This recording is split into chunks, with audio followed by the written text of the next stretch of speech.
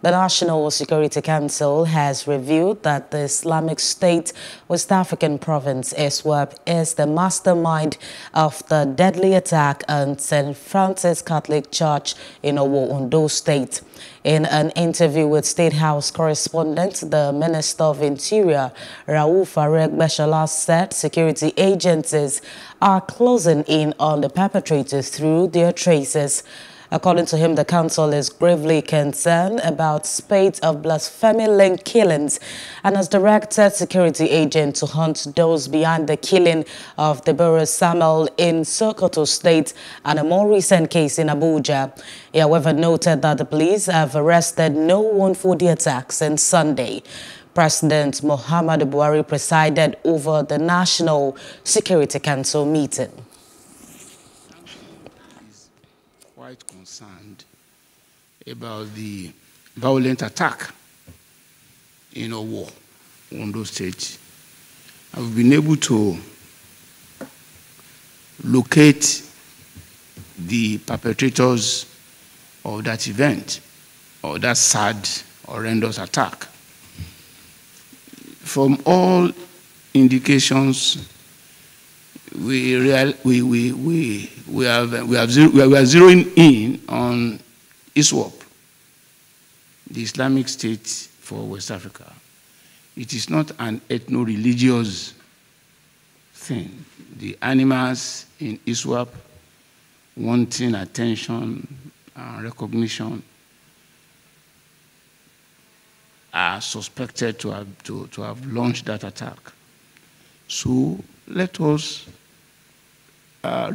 all mobilize ourselves to, one, defeat the effort to pitch us against ourselves. And the investigation is a process. It may not start today and end tomorrow.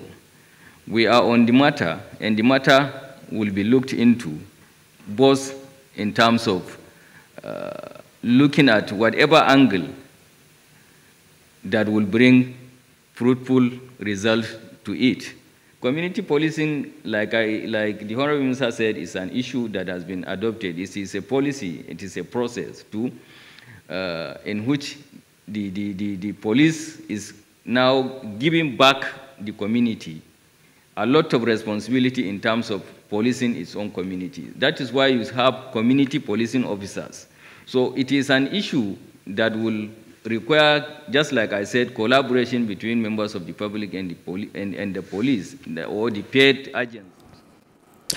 Joining us on the news now tonight is Stan Labo, a security expert. Good to have you on the news tonight. Thank you so much. Thank you. Now, moving on to the Owo attack, the Nigerian government has said ISWAP is responsible for Ondo church killings, while the state governor came out earlier to say the perpetrators were Malians that were trained in Libya. At this point, what are Nigerians to believe?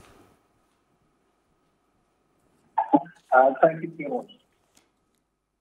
In the first place, to the ordinary Nigerian military, he is not really too bothered about all these solutions. As far as the ordinary Nigerian military is concerned, is that, this attack either coming from Boko Haram or the bandits. So, the bulk of these solutions, creations, I would say, of analysts and any who want to probably actually arrive at the definite group that may be responsible. Be that as it may, we are all aware that banditry or the ongoing Boko Haram itself in Northeast is beginning to spread its tentacles. And if you are aware the way terrorists operate, yes, please. If you are aware the way terrorists operate, they operate in sleeper cells. And most of these cells, like we know, are already penetrating the hinterlands in the south, going down southward. So I will not be surprised to see such action alternative, be it whether from ISWAP or from whatever group. The point is that we are beginning to see enough signs that the ongoing situation of flux is spreading down south, and it's a very disturbing development. All right, now, till now, arrests are yet to be made. Now, do you see this issue being resolved quickly, especially for the aggrieved people in the Owo community? If you repeat the question. Yes, I said arrests are yet to be made. Do you see this being resolved quickly, especially for the aggrieved people in the Owo community? Well, we only hope it's but the fact is that was there any immediate follow-up immediately took place? Like you are aware, we do not have what we call in the real sense quick reaction force, QRF. A QRF team is supposed to be on staff once things like this happen, max 10 minutes. But we always have a situation where our security agencies would arrive on ground 3 hours later, if not the next day. So it's unfortunate. We have to make sure we're able to build up standard QRF, okay, for nearly everything that could react to what situation.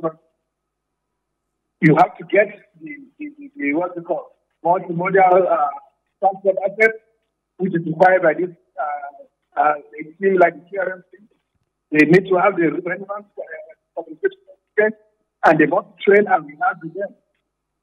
It is after this routine stuff of whether we can resolve the issue. So when there was no follow-up, there are no evidence, this and that, how do you arrive at the problem? It's unfortunate. Government must address this problem. Now, Colonel, to my next question. The Ekiti election is almost here, which is on the 18th of June this year, and we have so many issues with security in the country. Do you see this affecting turnout of voters during the election, even if security arrangements are made? Of course, we know that security arrangements. The best I can say is that to ensure that this does not bring impact on voters' turnout at the elections. Government has got to start doing some talking to the local communities of Ghana, reassuring them of actual, security, and letting them know that actually you'll be able to protect them. The bulk of the problem is that the citizenry in this country seems to have lost complete confidence in those who are governing over us. So it becomes more and more people trying to win the minds and hearts of the people on ground.